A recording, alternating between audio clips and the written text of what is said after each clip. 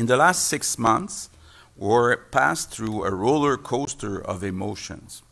We fought the battle of our lives. We managed to control the virus with containment.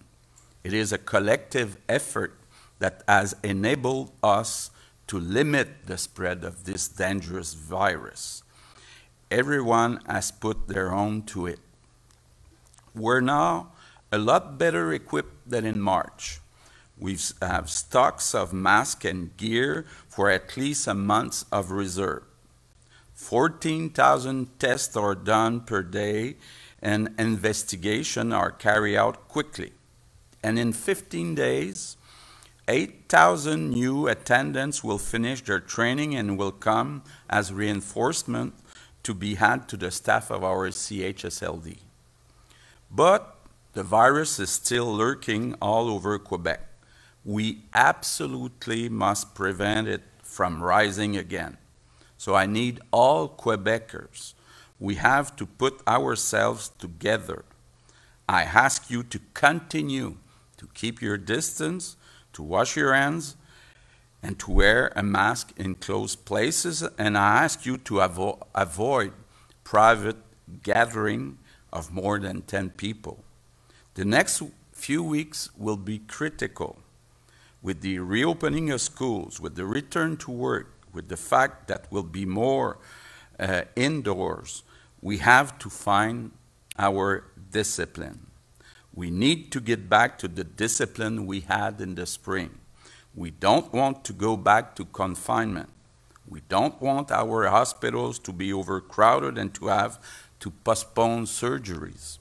We don't want to close our businesses, and above all, we don't want to close our schools.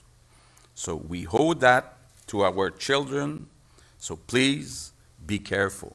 Usually when you gentlemen sit there and tell us there's been increases, you say it's usually been based in Montreal.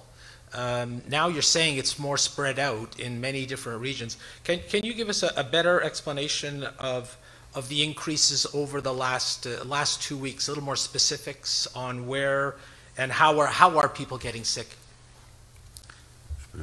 Yeah, well, we've seen a diversity in at least 5 or 6 regions, and you remember we had Montreal and a bit of Laval, Montérégie, but now we have La Naudière, we have Laurentides, we have Montérégie, and so it's getting farther with, it's really small outbreaks of 10, 15 persons that go in different places. It could be physical activities with younger persons. We've given the example of karaoke in Quebec City. So there's been many of those outbreaks. There's some that are work-related in some areas. And very often it's one person that doesn't know that he or she is infected and goes with the others. Sometimes it's really taking less care of what's happening. People that kind of, as we have said, lift their protective procedure and feel that there's no risk with the others. And then we've seen many contacts. And very often people may get sick, so you have cases, but then you have people that are contacts that need to and are losing some school or some work and so on. So that's what we've seen. See, it's small outbreaks that are in many different regions.